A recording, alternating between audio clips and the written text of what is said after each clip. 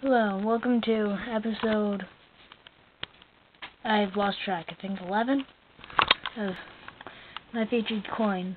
This is my dad's coin bill collection. So here's a 1986 $2 bill, 1973 $1 bill, a $2 bill from New Zealand, I'm not sure what year.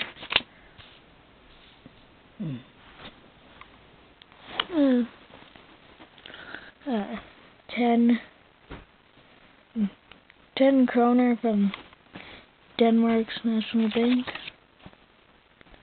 from 1972.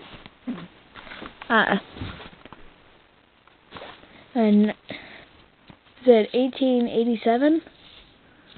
1889. Yeah, 1889. A dime, if you want to call it.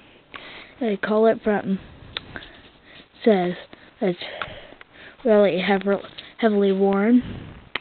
It says William the Third Koning. So from the Netherlands, we figured it out from the writing on visible on it. And I found it while gold panning on the Caribou River and the Gold Rush Trail, along with a corn, I think it's an opium pipe that the Chinese used to use. Authentic. Didn't you lose that? Yeah. A little kid got a hold of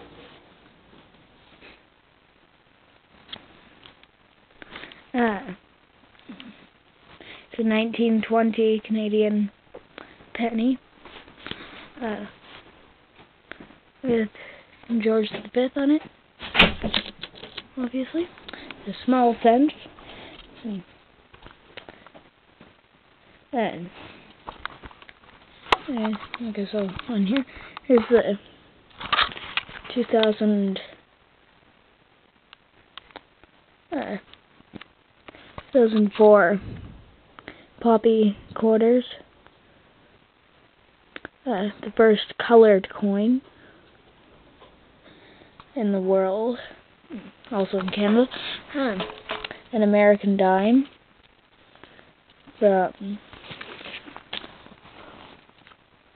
the year 2000, Denver Mint. A Japanese yen, no idea what year.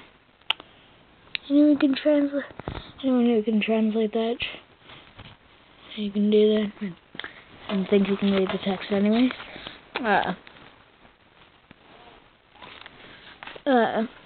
Mount Robson token. Here.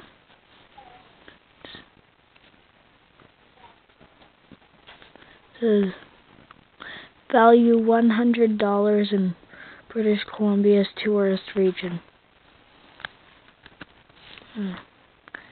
There's a map on there. And here's the Rocky Mountain House Kingsman Club Centennial Buck. It was issued in 1967. This is Canada's centennial.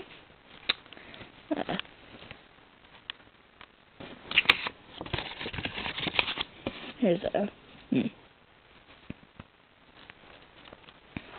Centennial Voyager Canoe Pageant, May 20th to May 24th, 1967. That's the map.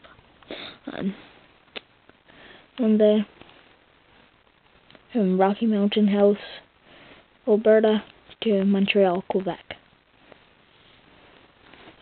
Valid for $1 from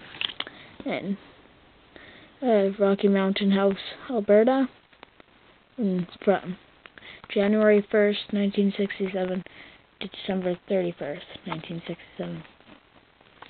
And speaking of centennial, there's two of these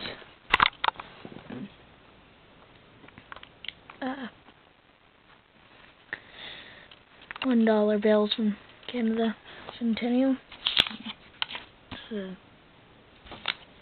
The sketch of Canada's first Parliament building, which burned down in 1916.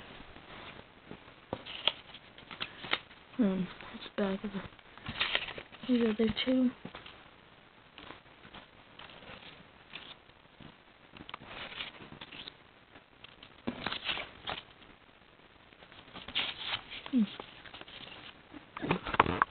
And anyways, thanks for watching and goodbye. I'll see you what I can do the next couple of weeks until I get the next mini series started.